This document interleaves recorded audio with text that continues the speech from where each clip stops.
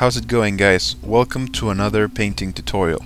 This time I'm going to paint a goblin from the Escape from Goblin Town set from Games Workshop.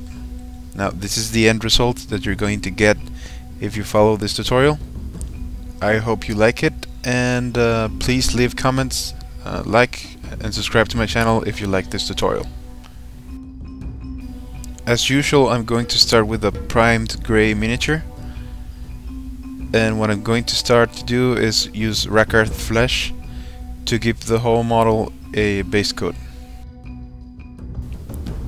At this point I'm not really concerned about how the paint is painting all over the miniature. I'm just laying the base coat for all over the miniature. Remember to thin it down so that you don't obscure detail with a thick layer of paint, and just go over the whole miniature.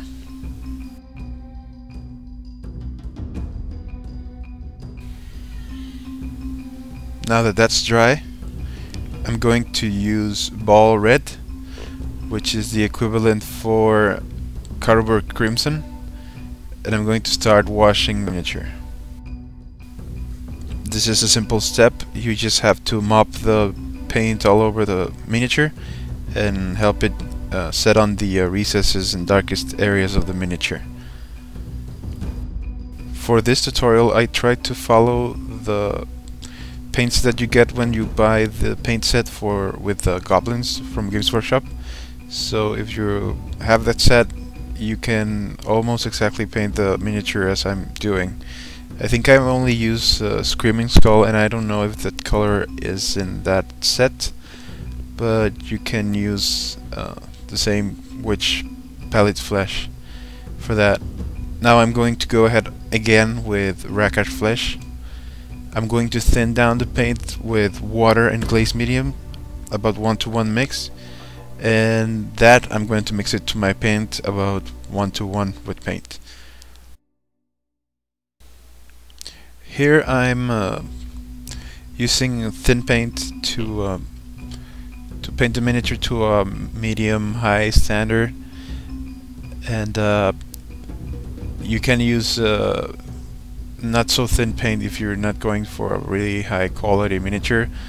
After all, you're going to be painting a lot of goblins, I assume, and if you're doing it this way, it may be a little bit time consuming. So yes, thin down your paint, but not so much if you are going for a lower standard. Now that that's done, I'm going to go ahead with Palid Witch flesh, and I'm going to start layering a highlight over all of the areas, just leaving about half of the Rakarth flesh showing below this color, and that's it. Just highlighting the upper areas and all the places that are most raised from the miniature. Because I'm thinning down the paint, some of these steps I did a couple of layers. If you're using thin paints, you want to apply at least 2 coats of paint and let them dry before you apply another one. This helps a better transition and a more even coat without paint crumbs or brush strokes.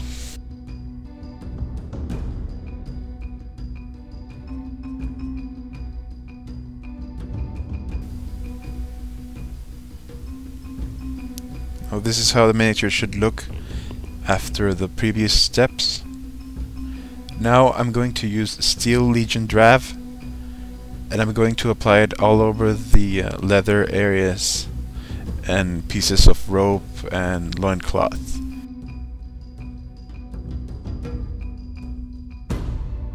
For this I am using a detail brush, being really careful to not paint over the skin that we worked already on, and that's it.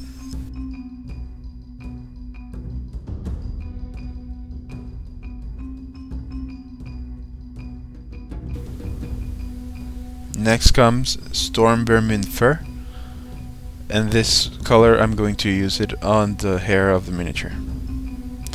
It's not much, but it has to be painted.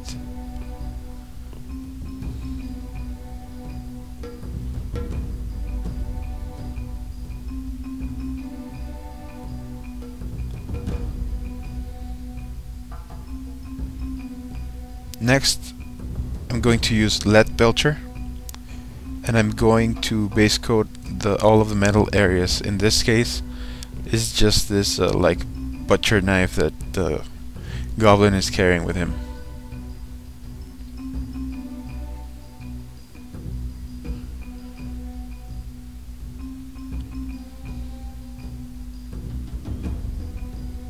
Next, I'm going to use Screaming Skull, and this I'm going to use it for all of the teeth, the eyes, and the toenails. In this case, I only colored one eye of the goblin because the other one was like sunk in the skull, like he's missing an eye, so I didn't bother painting it. And it was a little bit hard. I had to use the finest brush that I have to paint the eye, and now I'm using ball red again just to redefine the edges of the eye. Just use a little bit of the wash to color the crevices around the eye, just to make it pop a little bit more. Now I'm using Devil and Mud, but you can use the new Agrax Earthshade. It's pretty much the same thing. And I'm going to wash all over the leather areas just to make them darker and to give them shadows. I'm also using this color for the hair and for the iron parts, just to make them look really dirty and old. And also I'm going to use it on the teeth and toenails. Make sure to let a little bit of this wash on the mouth so that it darkens a little bit. Now I'm going to finish the eye by painting a little stripe on the eye to make a pupil with Abbadon black. Now we're on the highlights. I'm going to use Ironbreaker to dry brush the knife or whatever this is. I'm going to use my large dry brush and just dry brush a little bit just to make it pop a little bit. And then I'm going to use Baneblade brown, and this one I'm going to use it to highlight all of the leather areas.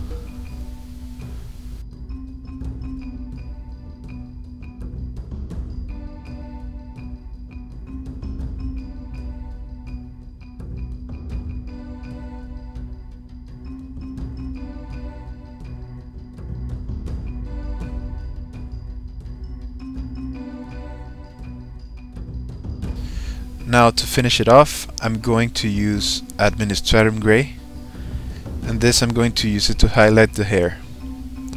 Just try to hit the most exposed areas of the paint, painting the individual hairs like so, and that's enough.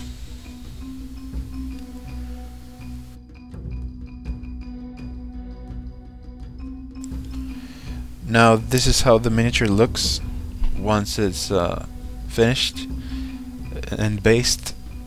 I'm really proud of the way it turned out. I think it looks very cool. Although my method is a little bit time consuming because of the layers, I think it's worth it for making your goblins look very nice. Also, you can use this method to paint the Goblin King, maybe spending a little bit more time on layering the colors so that the transition is smoother, but overall it's the same colors. Now please like the video, comment and subscribe if you want to see more videos. Thank you very much for watching. I'll catch you on the next one.